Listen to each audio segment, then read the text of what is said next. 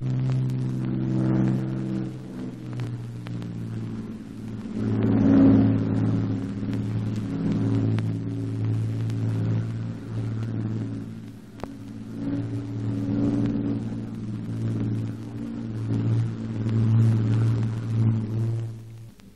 Dornier 217 is developed from the DO-17Z, but she's a bigger edition. Faster, with a heavier armament and heavier bomb load, too. One of the first Germans with power-operated gun turret, she can be used for torpedo dropping, mine-laying, reconnaissance, or high-level and dive bombing. For the last, she can be fitted with a new type of dive brake, contained in the tip of the fuselage and opening out like an umbrella behind the tail plane. This can be jettisoned when she's in a hurry.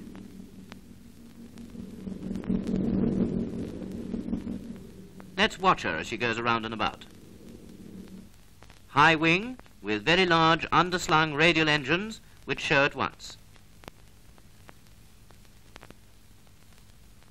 Glazed, bulbous nose like her predecessor, but those engine nacelles project beyond the trailing edge.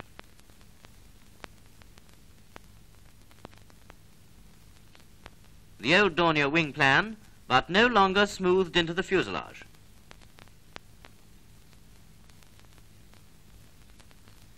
And now that pointed fuselage projecting well beyond the tail unit, which has twin fins and rudders.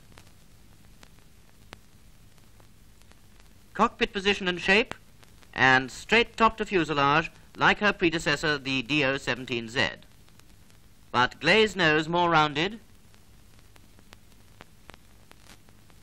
a much heavier fuselage with only slight brake to underside for rear gun position. Angular fins and rudders, with the fuselage projecting beyond. The later versions have a power-operated gun turret on top of the fuselage, a new feature of the German bombers. The Bosch is learning from us. But remember, you still see DO-217s with no turret. Dead on view of a deadly enemy. Yes, Dornier by high flat wing, thick at roots, and everything hanging down. But Dornier 217 because of the length of its engine nacelles. Take a good look at that heavy glazed nose. They still keep the crew up front.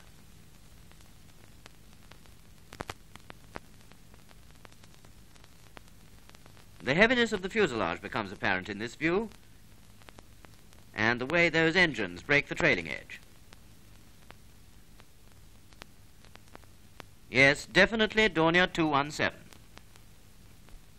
Once more, the stubby Dornier wing with well-rounded tips, but Dornier 217 because the wing is not smoothed into the fuselage. In fact, no fillets.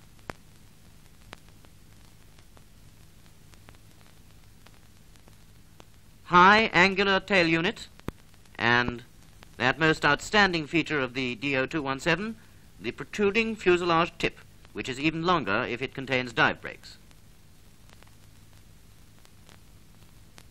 See how she differs from the 17Z from which she's developed. The 217 has longer engines with projecting nacelles, smoother nose, more bulky fuselage, no fillets at wing roots, and fuselage projects beyond tailplane. Clear? Here's the 217 alone again.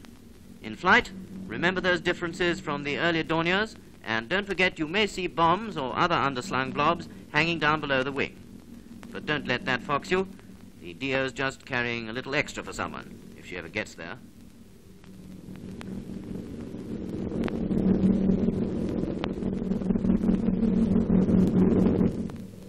Long, underslung engine nacelles. You ought to know that by now. Now a bit more detail. Long nose, leading the engines, the familiar wing plan, but not smoothed into the fuselage.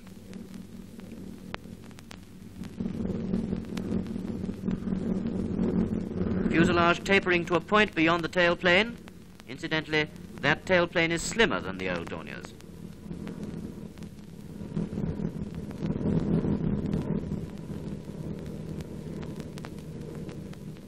High flat wing with everything hanging down, underslung engines breaking the trailing edge, the long fuselage tapering to a point beyond the tailplane with its twin fins. It's a Dornier 217 and a deadly enemy. Make it a dead enemy.